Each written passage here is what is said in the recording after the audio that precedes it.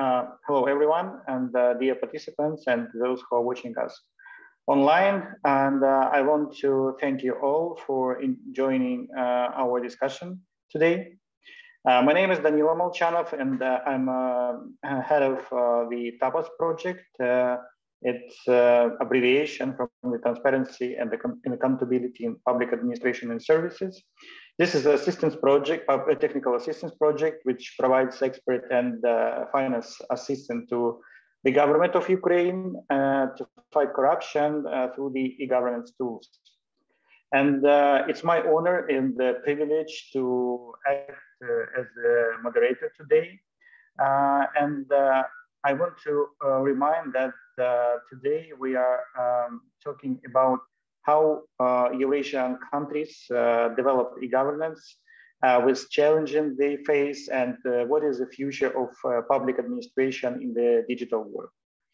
And to exchange best practices, today we invited two countries from the European Union that earned the high scores in the last digital government assessment and now treated as the front runners in the digital sector of Europe. Now I'm talking about Estonia and Austria. Today we also will listen participants from Ukraine, Kyrgyzstan, and unfortunately, representative from Azerbaijan want to join us, but we hope he will have such an opportunity in future. But talking about Ukraine and Kyrgyzstan, we can say that these countries have recently showed a rapid development in terms of digital reforms. And I would like to just quickly remind our format and agenda of today's session.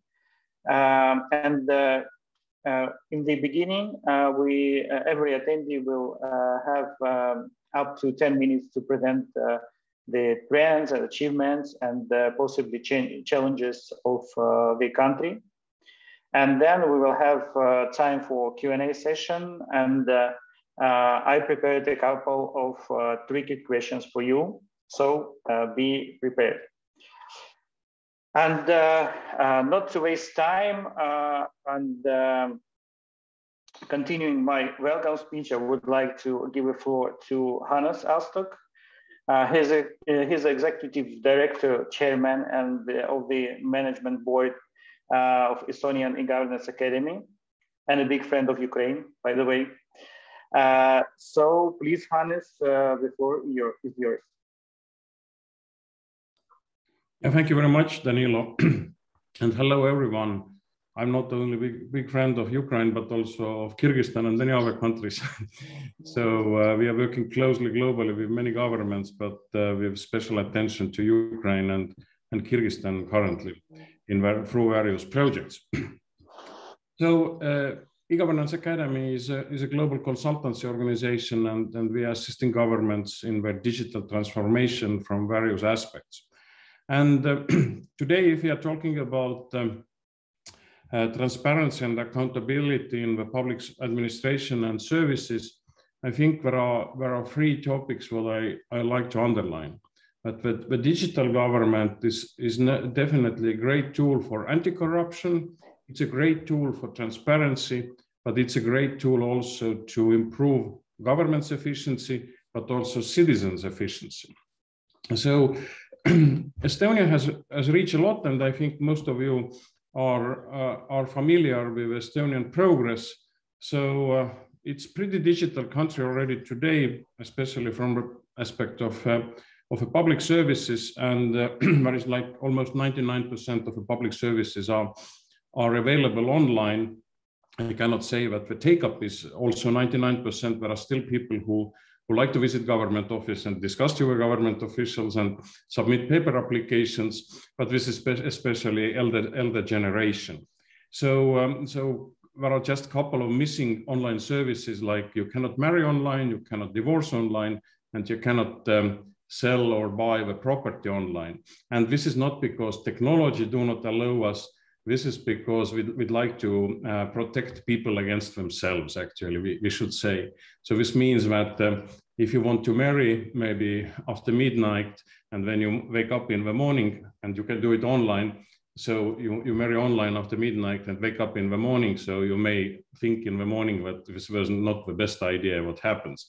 But technically it's possible, but it's just because to avoid this kind of issues. And the same may be with real estate or property. So if you sell your house or donate your house to someone just by emotion, you may later think that this was not a good idea. So for this purpose, you need to visit either online or offline notary, and then he or she must prove that you really want to do it.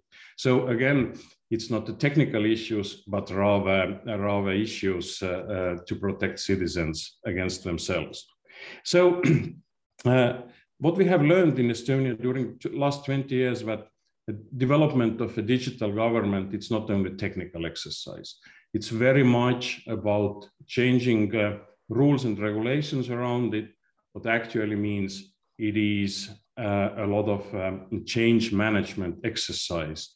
It's not only that we are digitizing the existing stupid bureaucracy around us, it's more about how we simplify how the government is providing the services, how we make it more proactive, how we make it more accessible, both from a technical side, but also how to make it more understandable for the citizens, how the service is provided and what he or she must do.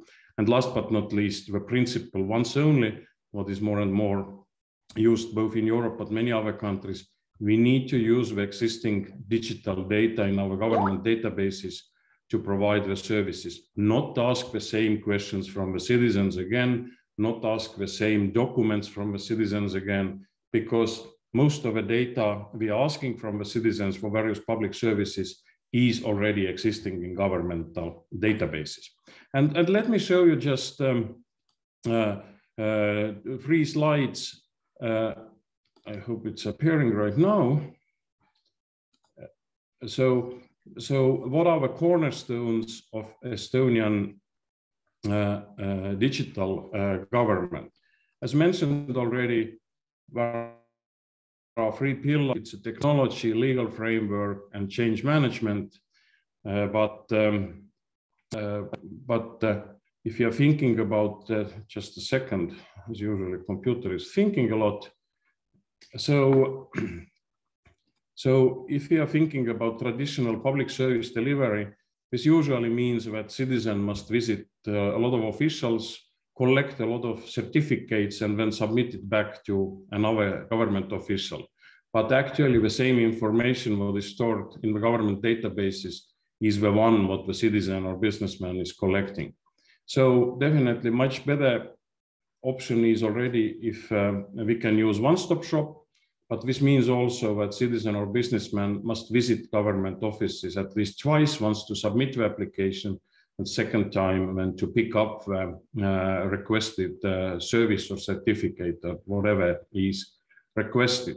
So Estonian understanding is kind of self-service. Citizen or businessman can do everything by themselves by using existing digital information. And here we see that what is actually needed for it. We need for it that the data is in digital format, that the data is accessible for the services, so it should be connected. I cannot say it should be online, so it's connected. It doesn't mean that it is accessible for everyone, rather it means that it's accessible for certain services for specified people who can access one or another service, including myself if I'm asking my own data. So there should be secure data exchange and portal and citizen applications. And finally, there should be strong digital identity. And I'm very happy that countries who are participating here today are probably sharing the same vision how the ecosystem of the digital government should function. So at least countries we have been working with in the Eurasian region have a similar understanding how to move forward. And definitely based on this ecosystem already various government agencies, ministries, agencies, and municipalities can build up as many as possible services they want.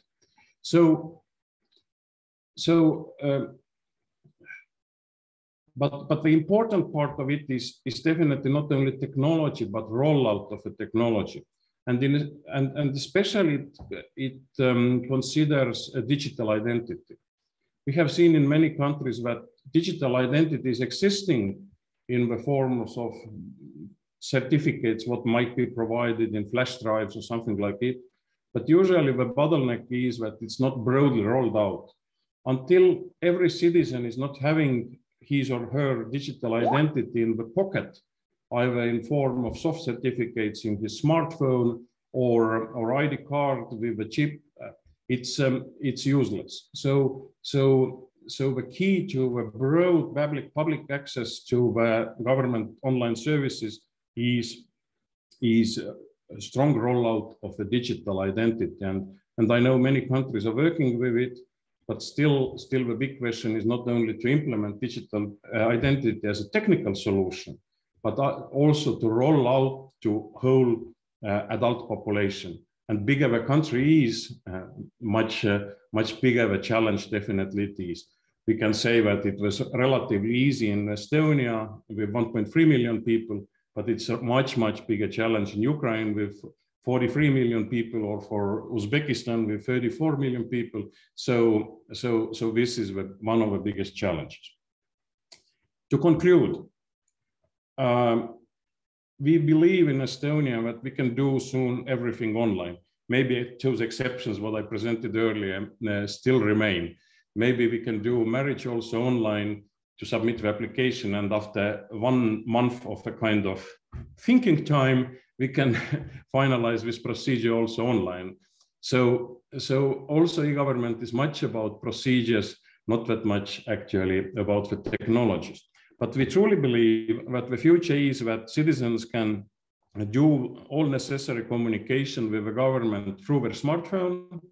And not only that they must request the service, rather government should propose them options when the time is coming. And it's not only that to replace the driving license when it's expiring, but also proposing when your kid needs to go to school. So maybe a year early already propose for the citizens what are the options for the schooling, what are also options in other life situations. And definitely all those services must be simplified as much as possible and reuse the existing data from the government databases. So it's basically a couple of clicks on your smartphone and basically yes, no answers. So this is what we believe to. And we are really happy that also many countries participating today are moving remarkably fast in this track, and taking as a sample Ukrainian DIA mobile app solution. It's much better than Estonian e-government altogether. At least this front end in DIA mobile app is something what is not existing in Estonia. So we are really happy that if someone is moving forward faster than we are happy to catch up and learn from you also. So thank you very much, and happy later to answer your questions. Thank you, Hannes. Thank you. And thank you for your pleasant words in direction of Ukraine.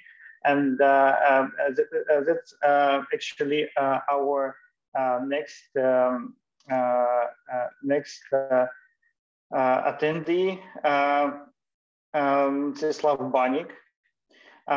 And he's the head of development of e-services directorate of digital transformation ministry of Ukraine.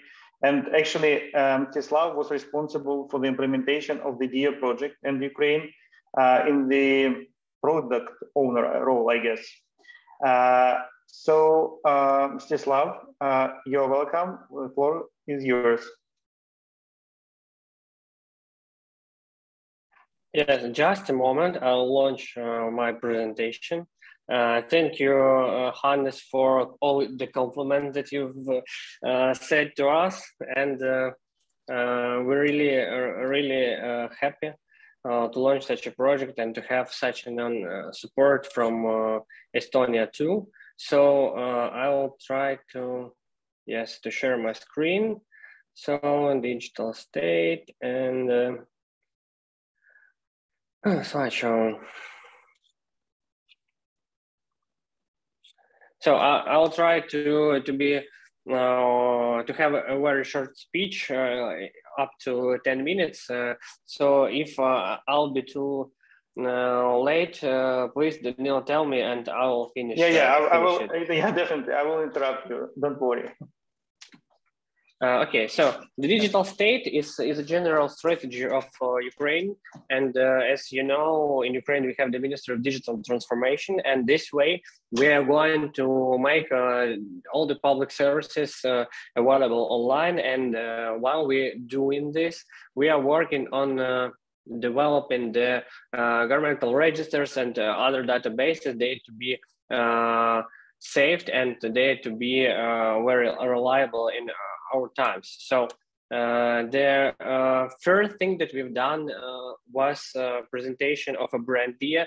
It was a very necessary step for us because we were a new ministry and our ideas were absolutely new for Ukrainian people and especially for Ukrainian authorities. So, and we worked to create on creation of our brand idea, and there was a very good idea because people supported us even before we launched the DIA mobile application and before we launched the web portal. So this way, we presented a new kind of communication between the government and the people, or the government and the citizens. So, and we said that we are going to be very understandable, very easy and simple on our side, and we are going to make the public services easy and really comfortable to get them. So this way we've got a great support from our people. So, and until now we have two main platforms, the web portal DIA and the mobile application. And on a few words on the web portal, we have more than 14 million of users on the web portal and 72 public services. And it's the same as Hannes told us before in the Estonian experience. It's a kind of one-stop shop where appear all the available public services that we have in Ukraine. And in Ukraine, on this public service, we have the fastest business registration. So opening the small entrepreneurship in Ukraine takes already up to 10 minutes because we have, or maybe 7 minutes even. So we have just 10 fields in the form, on the application form to sign for the opening the small entrepreneurship. And just after 10 minutes, this application form checks automatically in and in 1.5 seconds, you already get the email that you became the entrepreneur. It's wonderful, and in paper, it takes still much more time, and even the number of fields is 58, while it's just 10 on the web portal. And in addition to such services, we have some temporary services. And for example, for entrepreneurs, we had the public services of getting the financial help for them. And these public services were provided on a mobile application and the web portal. And you see on the screen how many people used to apply these forms. And we launched this public service on both platforms just in 2 weeks of development. And during the couple of weeks, such a number of people took this public service. So, and of course, their main focus is on the mobile application DIA. And as you heard before, I hope that we have up to 15 documents in this mobile application, and we have really almost 14.5 million unique users in the mobile application. And if to speak about the installation, it's more than 22 million, as I remember. So And the major thing is that all the public services that we have in the mobile application, they are always simple and always shared. And as you know, or as you see on this screen, we have launched the first digital ID in the world, and a few words about it. So the first digital passport in the world, because we have the full legislation of these documents of digital ID card and digital international passport or travel passport, and they are both available in the DIA mobile application. And the full legislation means that Ukrainian citizen can use them in all of the lifestyle situation that we have any day or any time, and no one can't disallow you to use the digital passport. So, for example, Ukrainian citizens who use the mobile application usually just left their documents at home, not just the passport, but another like driver documents and so on. And really, you see the number of such documents. And of course, working on the digital documents means that you have not just to digitalize the visual part of the document or just to make the legislation. You have to work in scenarios of validation or taking the copy of the passport, and on the back of all the documents we have the QR or barcodes, or it's a possibility, exists a possibility to use the QR code, external QR code for requests for the passport. So if the company is allowed just to verify or just to check your passport and to be sure that you are that citizen who shows these documents, they can scan, and this verification goes not to your smartphone, it goes to the demographic service database, and your face is checked from there. And in the same time, if we are if to speak about the copies, so the copies is creating its almost new copy of a document, because we really reinvented that, because a copy of digital passport not means that it should be like a passport of ID or international travel passport or paper passport in older style. So it's just the data from your passport, and of course it's includes the information of when and whom was done this copy, just to be sure that this copy can be used just once. And of course, this copy of a passport includes the digital signature of this copy that it's approved of disbursement. So it's what we've done really new for digital documents. And last week I was in the Brussels, and I shared this experience with the colleagues from European Migration Network, and they are really interested in this. So, and Ukraine is open to share this experience and to share all the steps we've passed on the creating of the digital documents and implementing the digital documents. So we could share with your counters and with your teams this experience. It's really easy, and we are really would be happy to do this. And on the ending of my speech, I would like to remind you that digital state is not just a strategy, and digital documents is not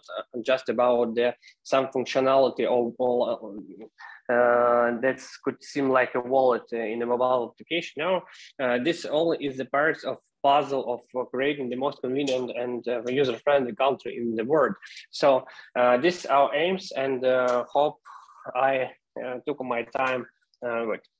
So thank you, Danilo. I'll stop sharing my presentation, and so the word is to you. Thank you, Mstyslav. I mean, it really look impressive, and also considering that all this was done, during the last 2 years, and it became even more impressive. And fortunately, I'm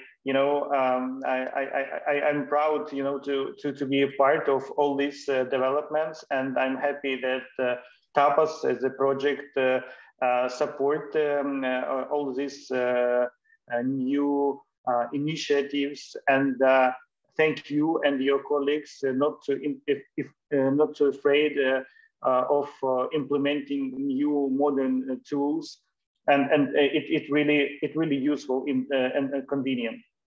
And as I mean, it's not only in Ukraine, but you know, the digital processes usually you know, initiate a lot of skepticism and you know, some you know, threats and threats around it, and we will talk about a bit later during the Q&A session. And thank you again, Mstyslav. And now I would like to ask Mr. Daniel Medimores to take his presentation. Daniel is a senior expert of international relations and directorate for digitalization and e-government, Federal Ministry of Digital and Economic Affairs of Austria. Daniel, you're welcome. Thank you very much, dear colleagues, ladies and gentlemen.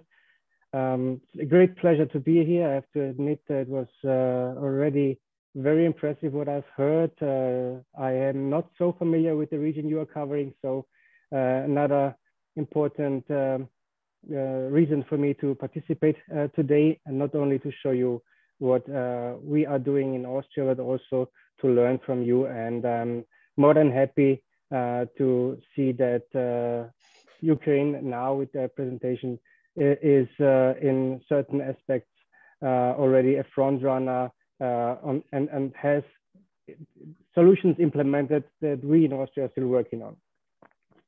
So thank you for that. Thank you to be a part of this distinguished panel. Thank you also, Danilo, for the introduction. I may just immediately start with some information about the activities and the projects that we are working on in Austria at the moment and for the last couple of years. With the situation right now, you are all more than aware with not only in more than just one respect, digitalization is a major engine of resilience and growth. The COVID crisis that we are in right now has once again made aware how digitalization is indispensable for staying competitive on a global scale and securing the future in all our countries. The crisis has definitely accelerated digital transformation worldwide.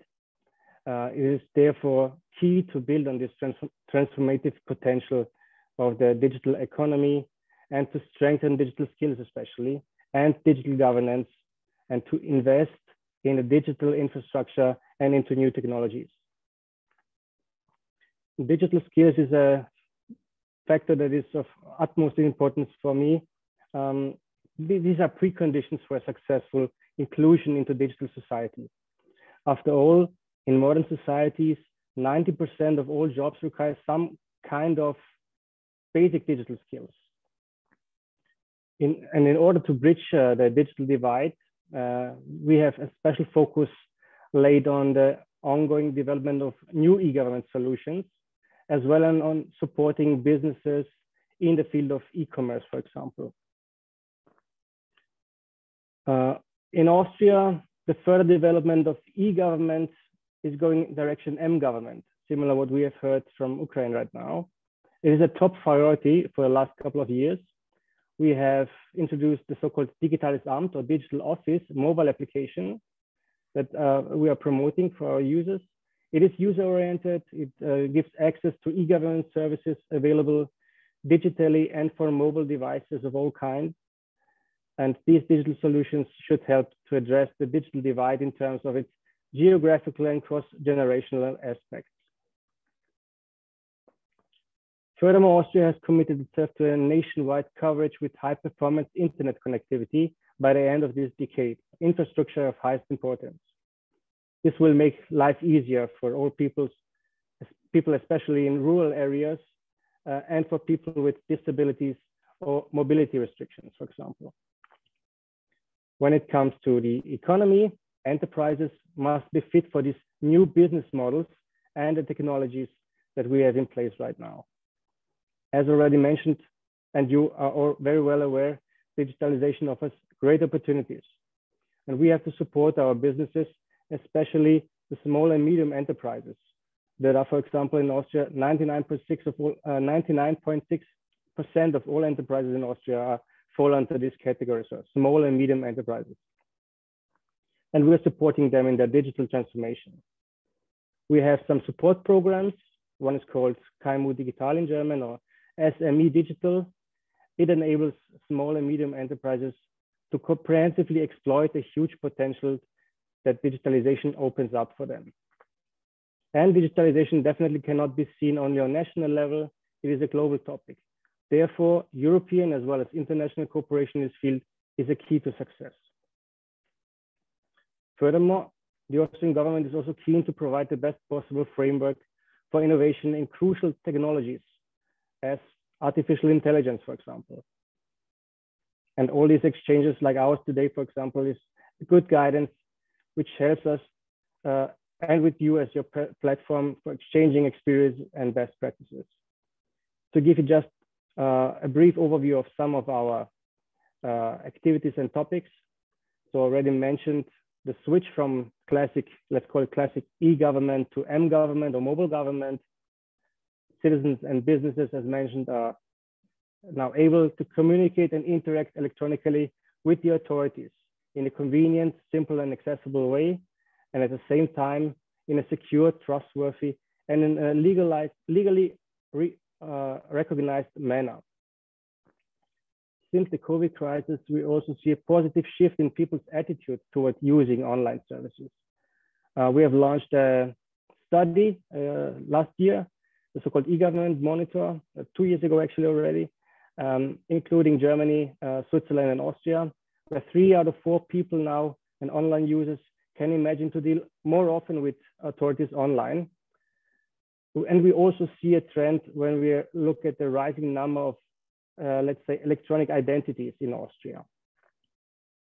We have played a pioneering role in e-government in the last, and we are trying to keep up the pace and intend to do so and to strengthen our role in the future.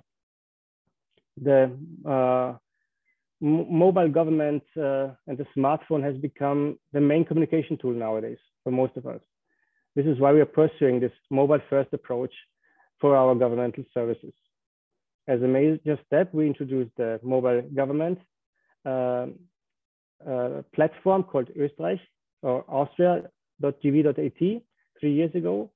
It's also including a comprehensive mobile app called Digitalization or Digital Administration, which tries to include services similar to that presented by our colleagues from Ukraine. For now, we have projects like the ID Austria, which is the follow-up of the already established electronic identity in Austria.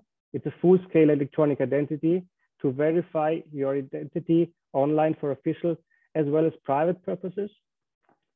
It is an upgrade, as mentioned, of the already established mobile electronic identity. And we have a pilot run at the moment. The ID Austria is already on European Union level, pre-notified within this so-called eIDAS regulation for using the identity in the internal market of the European Union. We are also working on including documents into the application, like the digital driving license. We are not that far like our colleagues in Ukraine. We want to include in the first step the driving license. This will happen this year. Best possible outcome would be after the start. It will be acknowledged, of course, on national level. When we would like to see it to be acknowledged and recognized on cross-border use, maybe in the future even on EU level. And as the next steps, we're also planning to introduce some more other documents like digital registration documents. Also already mentioned by Hannes was the approach of the once only, of highest importance. Data of citizens and businesses already available. It should not be asked to provide these data once and often again. This is a time-saving for business citizens as well as for the administration. Therefore, we are working on our Austrian business service portal, which is one of the bigger portals in Austria with more than 70 administrative proceedings, over 400,000 registered businesses included, and now also with the possibility of digitally creating a business, but not as fast as in Ukraine as well. What the EID acceptance in Austria is concerned, we have around 3 million active mobile electronic identities, with around 90% of them using the mobile application Digitalizamt, with a further tendency to rise in the future.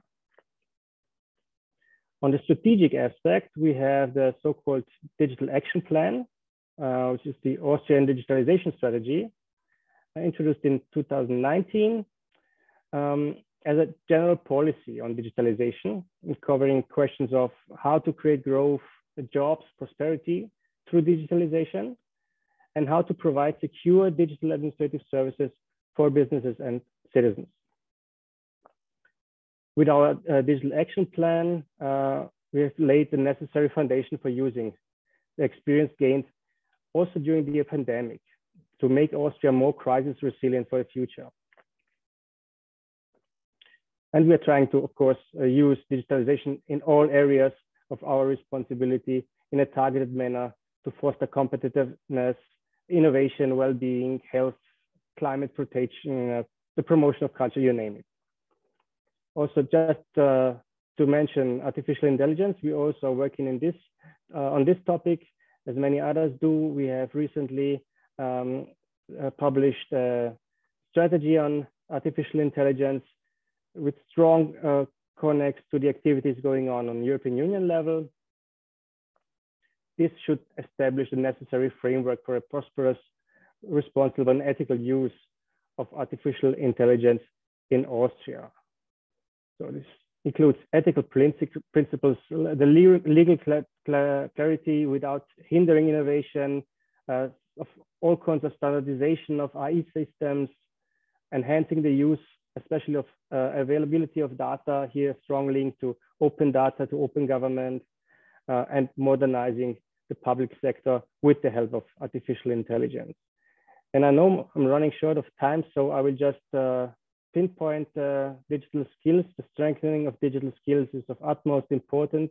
This is very much to do with a lot of activities all our colleagues are also working on. So only with the knowledge about the possibilities, also about the dangers, our employees of the public administration, as well as our citizens and people in business are aware of what they can do and how digitalization and e-governance can help them to prosper and to be successful in their businesses. With these diverse measures and activities presented here, Austria will design the further digital transformation, hopefully in the best positive way. We're trying to leave no one behind. The principles of the Austrian Digitalization Strategy and the Digital Action Plan are to create growth, jobs, prosperity, of course, to improve the quality of life of all our citizens in all our regions, and of course also in all age groups, and to provide secure, modern and accessible administrative services for businesses as well as for citizens. And with this said, I thank you very much for your attention and may give back the floor to Danilo. Thank you very much. Thank you, Daniel. It was very useful. I mean, we now know a lot about the where this digitalization in Austria comes, and it's very interesting to hear that artificial intelligence technologies, so like widespread in your country, and it really matters because in Ukraine, I know it was like similar. Several attempts to use this kind of technology, but not all of them were successful. Yeah, it will be so we can discuss AI technology implementation in our Q&A session. Now we are moving to our next speaker, and I'm happy to represent Azamat Burjuev, head of the Digitalization Department, Administration of President of Kyrgyz Republic. Azamat, you're welcome. The floor is yours. Stage is mine. Thank you very much, Danila. I'm very happy to be guest of today's session, and I'm very happy to see my old friends from the Estonia. Hannes, how are you? My greats to you. And I think with the Mstyslav, I had a meeting last year in Kiev. We have the close relations with the Trembita project, which is supported by the e-governance academy. And Trembita is a part of my directorate too in the Ministry of Digital Transformation. Yes. I think we had a meeting, Mstyslav. I remember your mustache, very beautiful mustache. Thank you. Yes, so in Kyrgyzstan, we are trying to implement digitalization. And as my friends, colleagues said, the technology is only, I think, 10% of the problem. And most of the problems is legislation and understanding of the people, how the digitalization should work in the government, in the business, and in the everyday life of the citizens. And I always received a question from the journalists, from the higher rank officials, when the digitalization will finish, how much money do you need to finish this digitalization in Kyrgyzstan? And I just start to tell them that is infinity very big process which will never stop and never end. And they say, okay, we don't know that that is the big process, so maybe we would not support it 5 or 6 years ago. But anyway, we are trying to do our best, and from the perspective of the president administration, we have a lot of paradigm about the digitalization.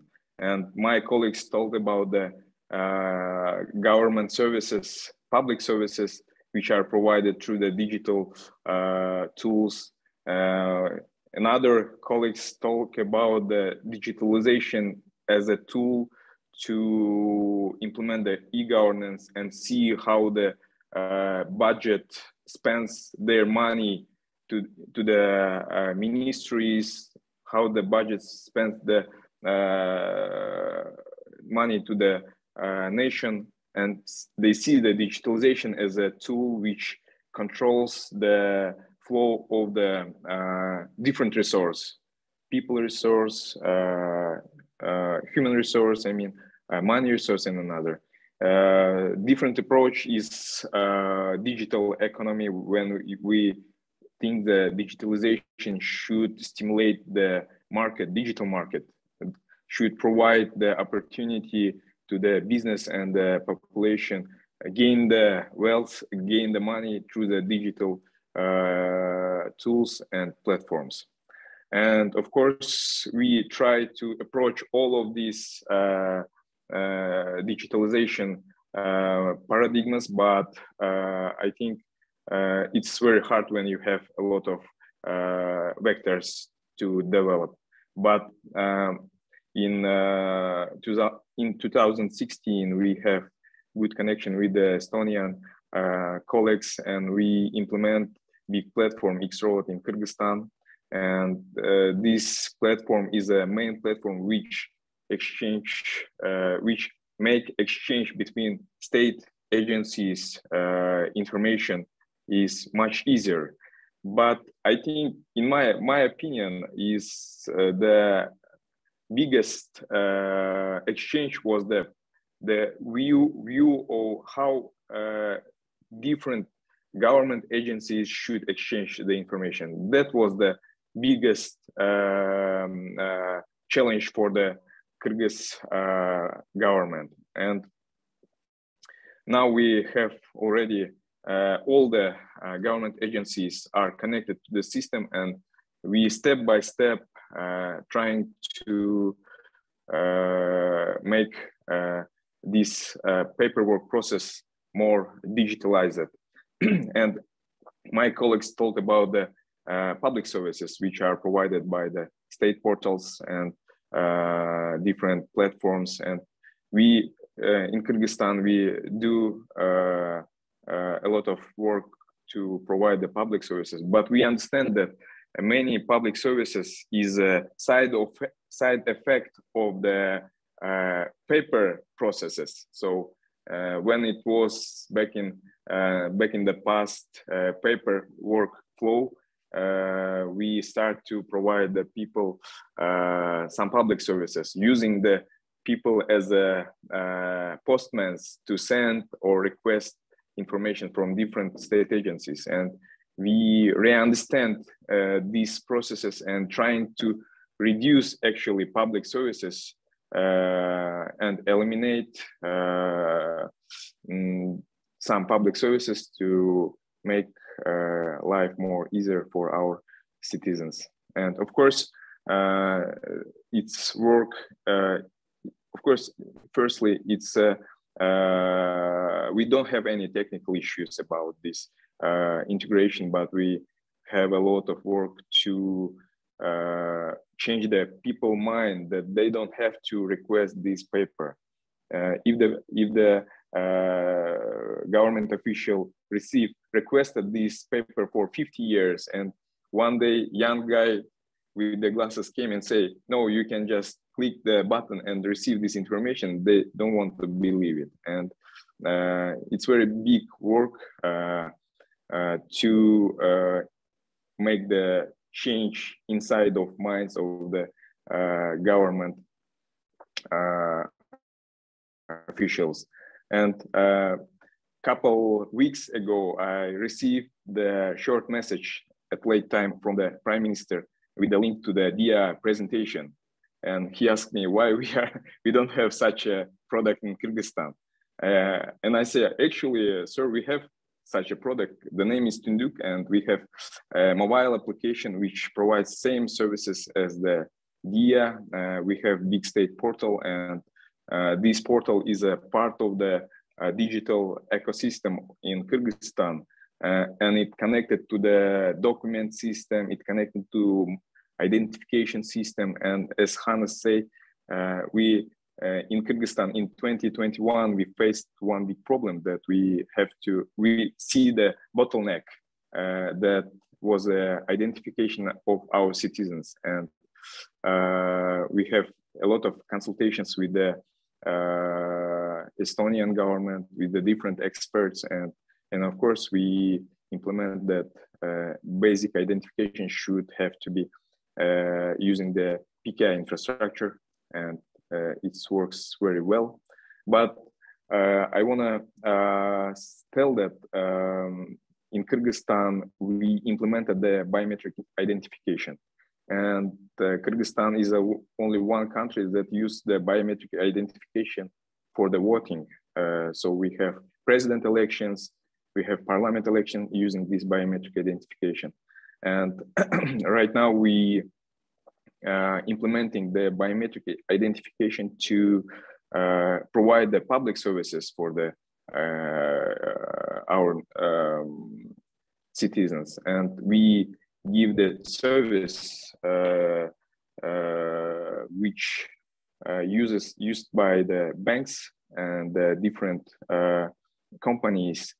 They can using this service get the information from the state agencies if they make the biometric identification of this citizen. So it's very, I think, a very good step to digitalize the public services, because we have, for example, a lot of certificates requested by the banks from the government agencies when the people want to open an account or have a different products from the finance system. So we started from the banks, but in the close time, we will provide it to our and other business structures.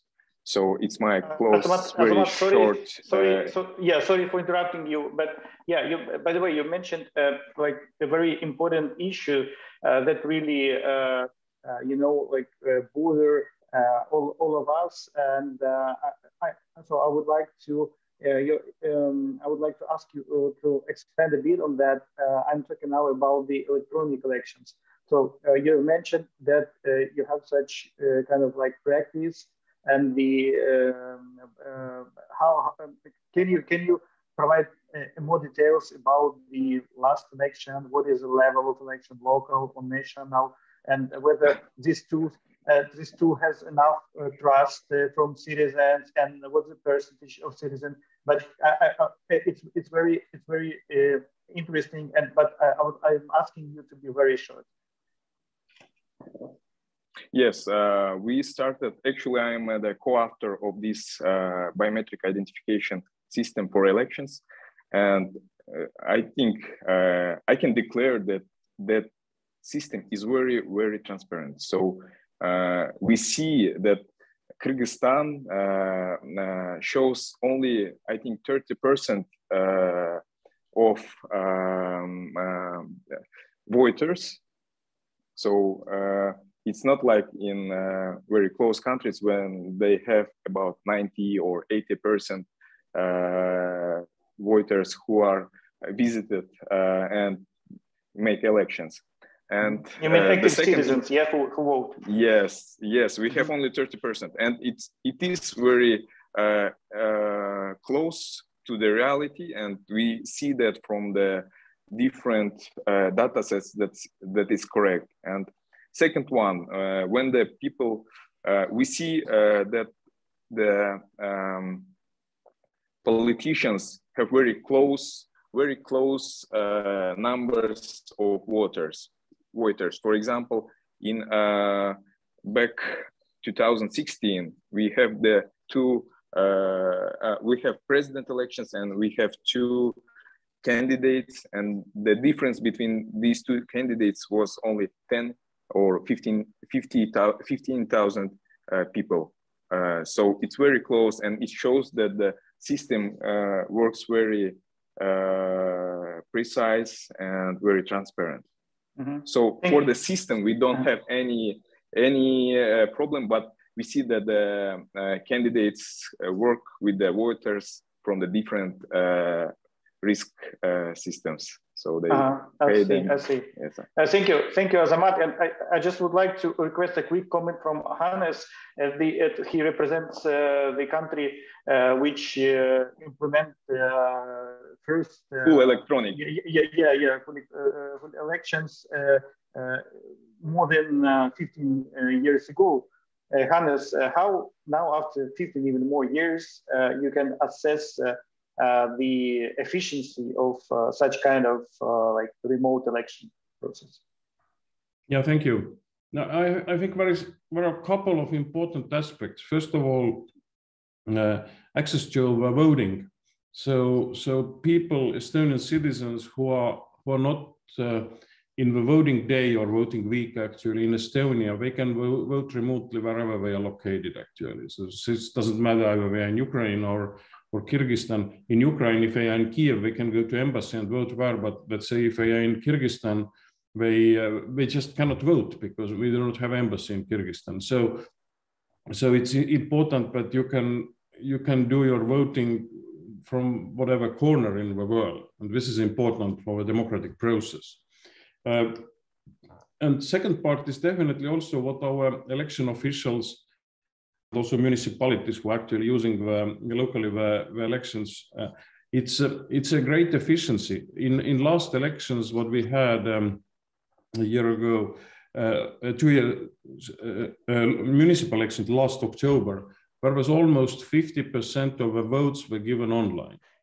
So this means that actually you also need less voting stations, less staff, and also the counting of a vote is much more faster rather than in traditional manner. So you need less staff also to a polling station who count the votes and control the votes and all this stuff around it.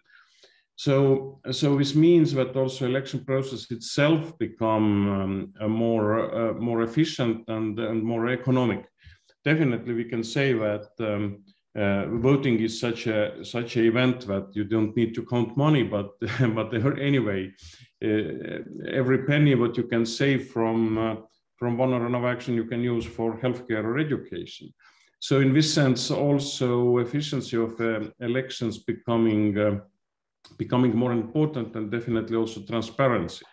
Yes, true. It's it's important, but also the dependence on online systems or digital systems what are making online voting available, it's becoming more critical.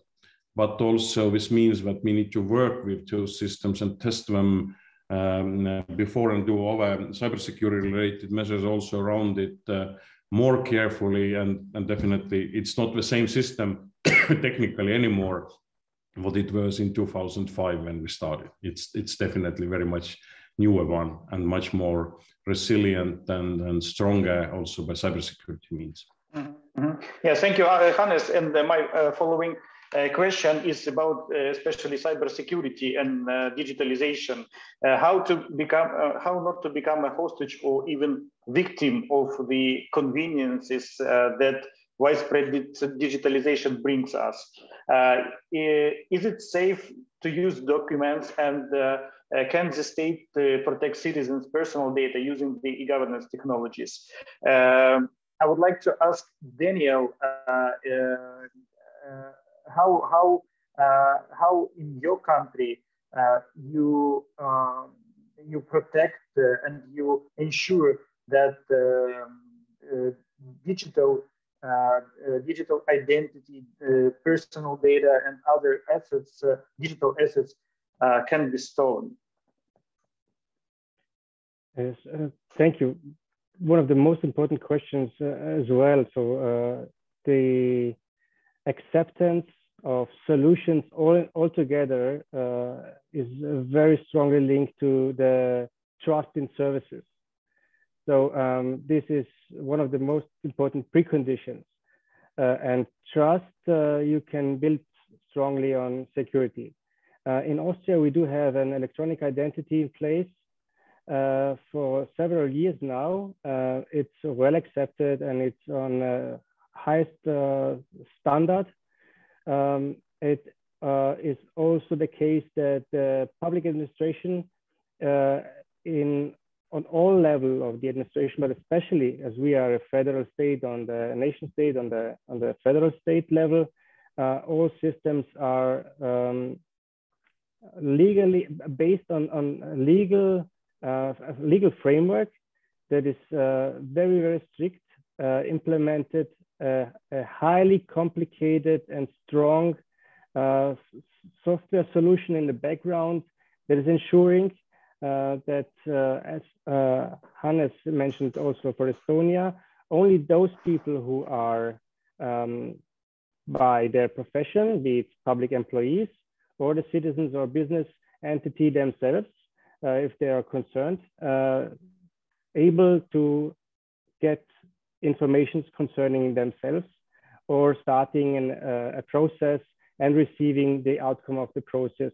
So this is really defined by law and by the architecture of the systems in place, so that there is no doubt that all the data and the information used and stored are only seen and used by those who are allowed by law.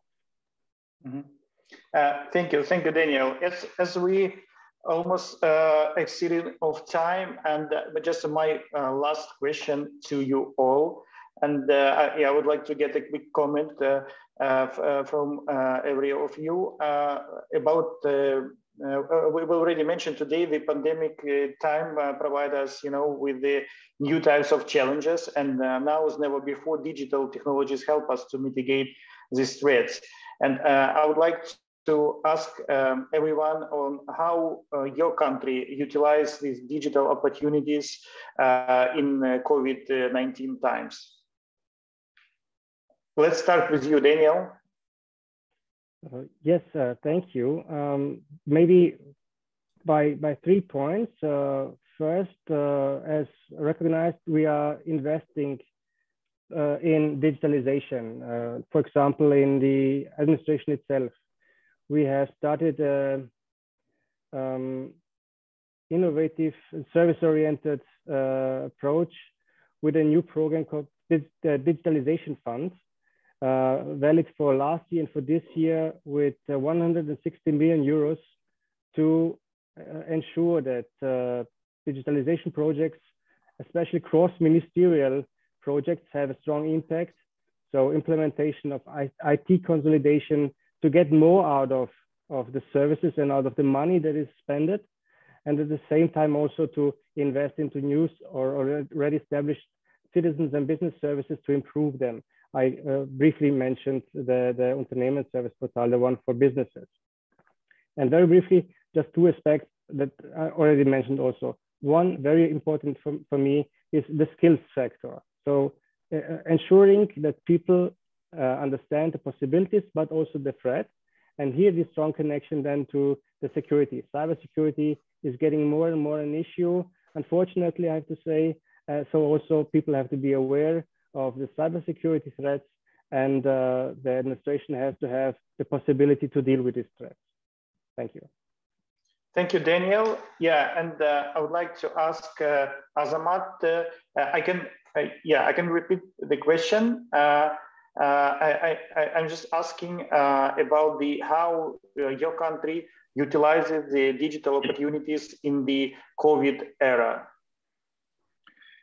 Yes, that was a very big challenge to the digitalization, and we feel the big pressure to all our systems, because the people start to receive these public services through our systems. But the first one that we faced was the digitalization of education. A lot of children was at home, and they started to receive the education from their home, and we feel a lot of load to our communication systems and another system, and we see that we was not prepared to the such load from this from this side. At the same time, I think people start to understand that the digitalization is very important, because they should stay at home, and they should receive and communicate with each other through these platforms. And for us, for the digitalization specialist, it was the time when you can be on floor and tell that you have a lot of products which will help to communicate the government, business, and the citizen. So for us, for the digitalization team, it was very hard time, but at the same time, we show that the work that we have done before is very important, and still we have a big political view from the government officials, from the hiring officials, and support from our citizens. Thank you, Daniel. Thank you, Azamat, for your comment. And maybe my last, another question I would like to ask Hannes.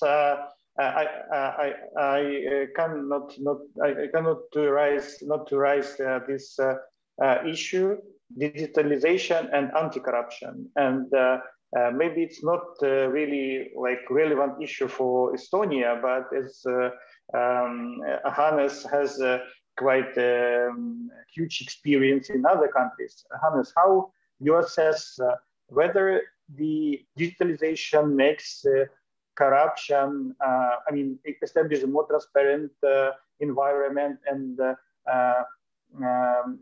tackle corruption, or it just makes the corruption schemes more complicated?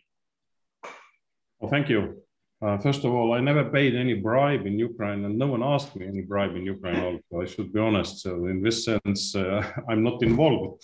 But I think digital government is really a great tool to reduce the risk of corruption, because in any traditional interaction between the government official and citizen, when two people are in closed room, so this means that there is always a risk that even someone is asking or someone is trying to propose some bribe.